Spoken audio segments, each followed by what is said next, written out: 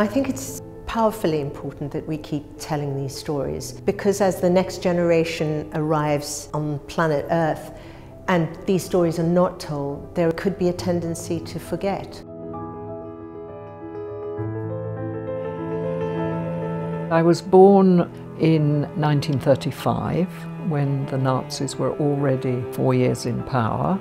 I came to England on the Kindertransport in 1939. I can remember being very shocked at the huge size of the boat. I remember being frightened that the boat would sink. Too many people and too much luggage. I experienced it as my being so bad that my parents didn't want me any longer.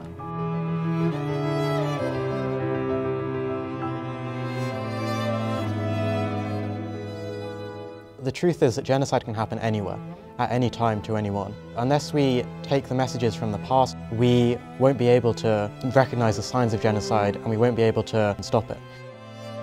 History tells us that stronger communities, communities that don't create an other, communities that don't fracture into them and us, are stronger communities, and therefore these sorts of things are less likely to happen.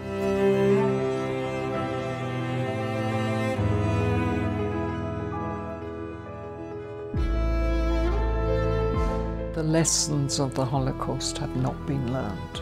The fundamental lesson that all human beings are equal as human beings. We're a long way from accepting that.